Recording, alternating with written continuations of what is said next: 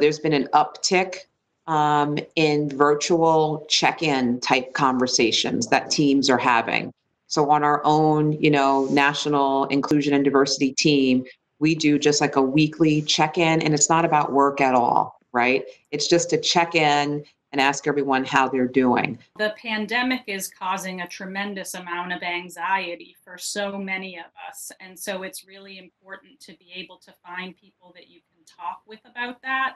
And that could be connecting with someone through your EAP service at work, or if you have a trusted friend or even your manager who you feel open with and can talk through your feelings with. But really making sure not to completely isolate yourself and reaching out to others to talk through some of those feelings.